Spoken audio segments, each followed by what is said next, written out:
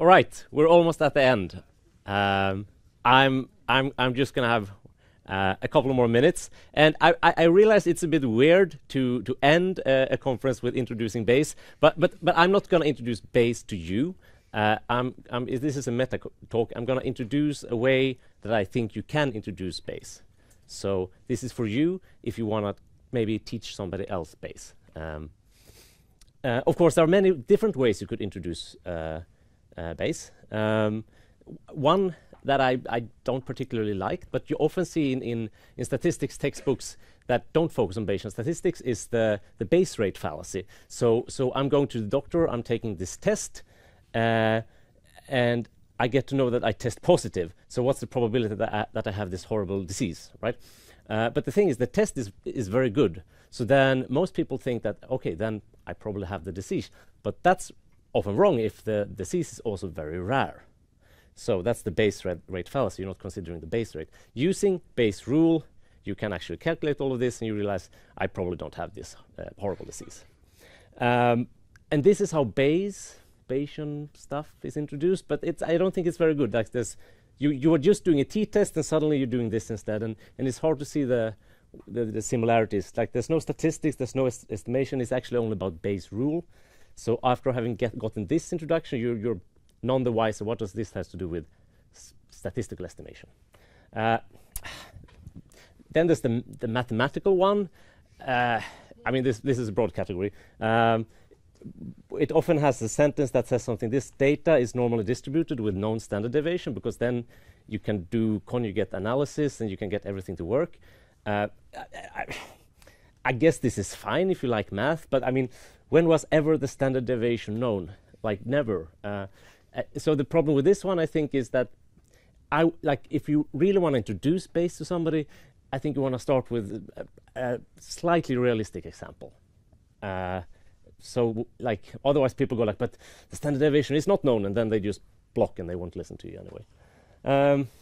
Another way people start introducing Bayes is by saying it's about personal belief and your personal probability, and then it's often also in combination with hypothesis testing, because it's actually very difficult to have personal belief about continuous hyperparameters up in some kind of hierarchical structure. It's easier to have personal belief about two discrete hypotheses, so therefore you go for hypothesis testing.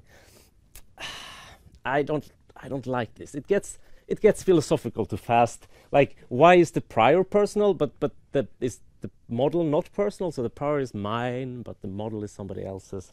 Okay, does the model really update my personal prior? Why can't I update my personal prior myself by just looking at the data? How do I know what my prior is? This is actually a problem. So me and Joff, we actually had a one-day thing with the psychology student about this, and we did personal belief introduction of Bayes, and like these were psychologists, they were like, and they know that introspection of your personal mental state, that is hard, right? And suddenly we ask them to like do this with priors. So like after 5 minutes of this, you have these really deep philosophical questions. So I think this is not a good way of introducing Bayes either. So I'm going to give you another way, which also has a lot of flaws, and maybe is more targeted to people that are used to program a little bit, maybe used to R or Python. Yeah, so let me go through an example. So that's basically what we're going to do for the rest of the talk. We need an example. We need an application domain, an exciting application domain. So we're going to go for, this is the name of this method. The method is introducing Bayes as conditioning with probability distributions represented by samples. I'm working on the title, but it's something like that. Okay, so we're web developers. Yay! A lot of people in the industry care about A/B testing, so this is for them. So we're web developers. We have this website, and we want to get some traffic. So we have an idea that we are going to put up an ad on some social media site. But we're uncertain. Like, we have to decide how many ads we want to have on this site up front. And even if you show an ad, it's not clear if people are actually going to click on it. So we have a couple of questions. Like, say that we show 100 ads. How many visitors and clicks are we going to get for 100 shown ads? And will we get more than 5 clicks if we show 100 ads on this social media site? Like if we get less than 5 clicks, we don't think it's really worth it for the cost. So will we get more than 5 clicks? We ask the social media site, and they tell us that ads get 10% clicks. Okay, so this sounds like a curiously precise number, but this is what they told us in an email. They say ads get clicked on 10% of the time. So we don't really believe that this is exactly the case for our ad, but let's run with this for now. So we want to know when we run the 100 ads, how many are gonna click. So what we could do is that we can, in R or Python, write a little function that simulates people clicking on 100 ads with an underlying rate of 10%. Like you have one person, and with 10%, that person clicks. And then you do that 100 times, and then you sum up how many clicked. And then you do this simulation 100,000 times.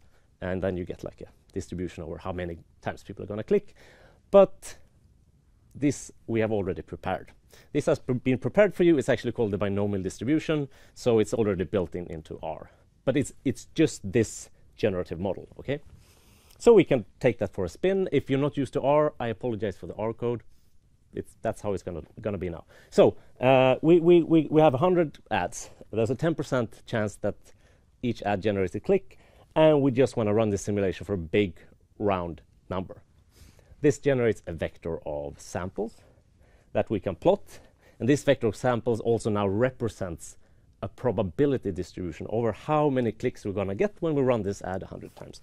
So just looking at this, maybe between 5 and 15%. It's a bit uncertain, but somewhere around that. Since we're working with samples, it's super easy to calculate derivatives here. So we were interested in, will we get more than 5 clicks? So we can just sum up how many, the proportion of samples above 5. Yeah, and that's 94%. So given this model, there's a 94% chance that we will get more than 5 clicks. Right. And this was just a little bit of code, but we've come quite far yet. So what have we done? We have represented uncertainty or future data with probability. And we have worked with samples, something that you almost always do when you do modern Bayesian computation. But still, we haven't really done anything Bayesian, maybe. So one problem here is that 10% number. We don't really believe it's exactly 10%. So let's add a little bit of uncertainty over this parameter here. I mean, it could be that our ad is so bad that nobody would ever click on it. So then it would have like a 0% click rate. Or it could be that our ad is great, so it has like a double the click rate of what Facebook says ads has on general. So it could have 20% click rate. So we can translate this to maybe a uniform probability distribution between 0 and 20. It's not perfect, but it's something else. It sort of captures what I just said.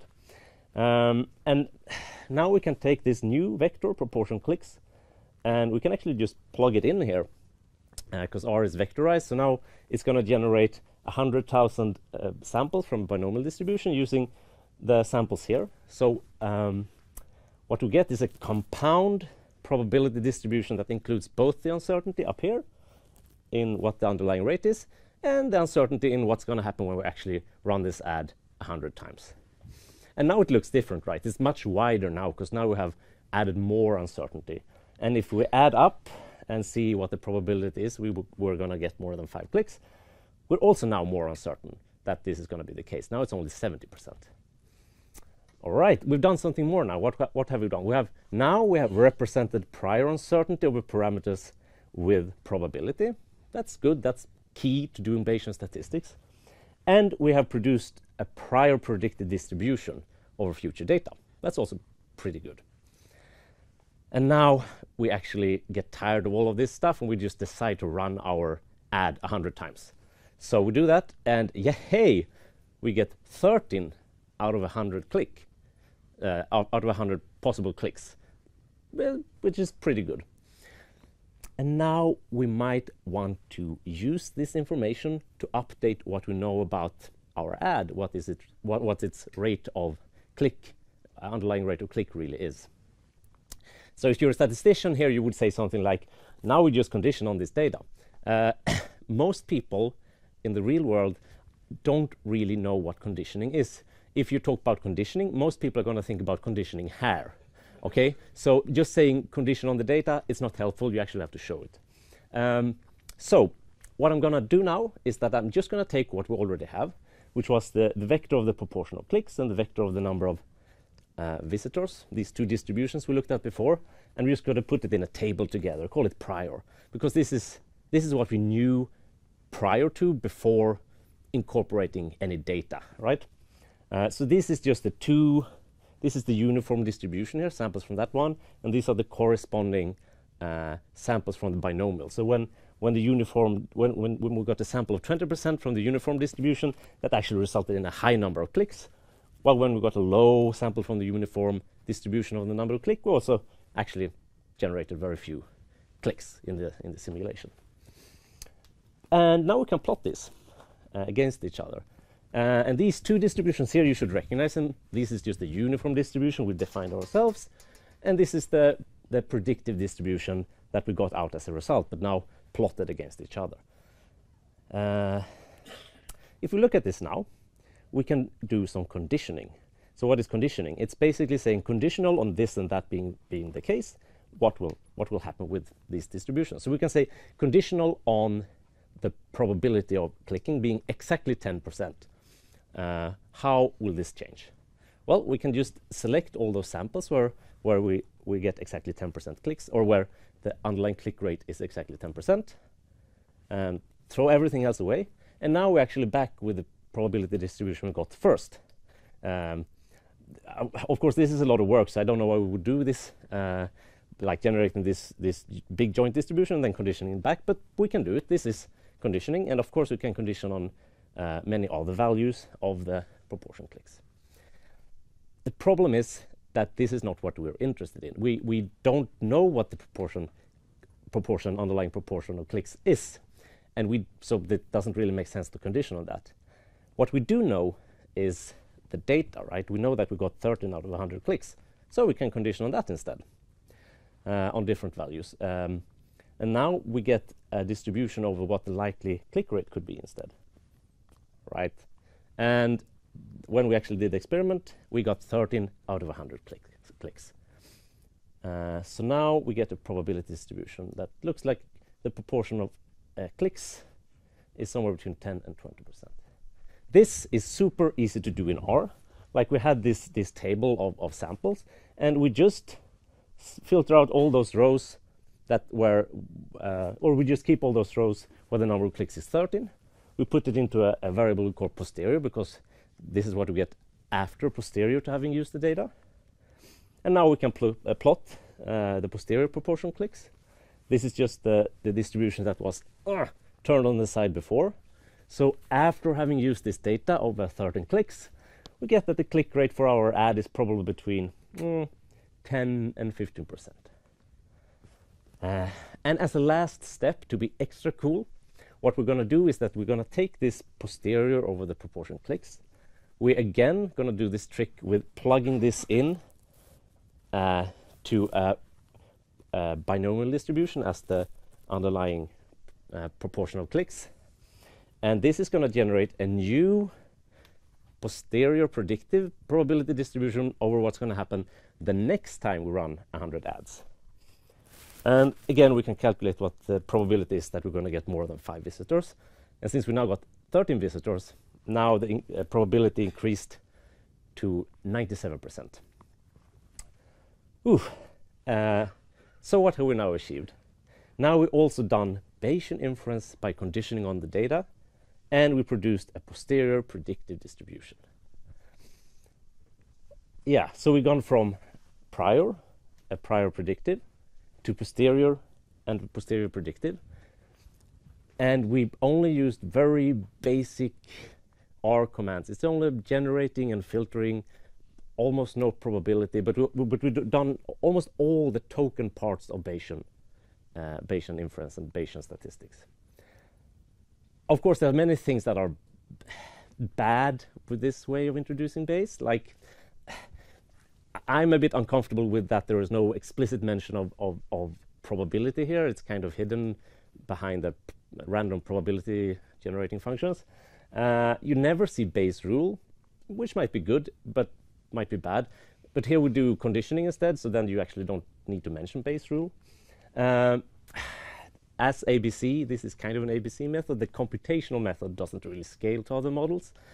And of course, this is something you would do in like a 30-minute session in the middle of a class. But of course, it would be better to have a one-semester course, right? So this is just a quick way of introducing Bayes. But I think it's also good. Like, it's an applied example. It's a kind of realistic situation. And it's really focused on getting a grip of uncertainty, which I think is good. It's not focused about finding the true parameter values. And everything is there. We're doing priors, posteriors, samples, prediction, data, Bayesian updating. Everything is there. It's pretty cool, I think. And you build it up from scratch. In R, there is no magic Markov chain Monte Carlo thing going on. And it's kind of a crappy model. But I think this is good. Like, the first model is really crappy, like where we say there is exactly a 10% chance of people clicking. That we know that is a really bad model. And then we make it slightly better using this uniform prior. But it's also a strange prior. What about, it's like uniform from 0 to 20%. What about 21%? But then we condition on the data, and then it becomes a little bit better. So we go from a really crappy model to a slightly less crappy model, but I think this is good because a lot of statistics, when you introduce statistics, it often sounds like you're out for the true model or the correct model, and you worry about if the data is really normally distributed. And I don't think that's what statistics is about at all. And this focuses on what I think statistics is more about. I think statistical modeling is not about building the perfect true model. It's really about building a less crappy one. And this little exercise teaches students that. So this was one way of introducing Bayes.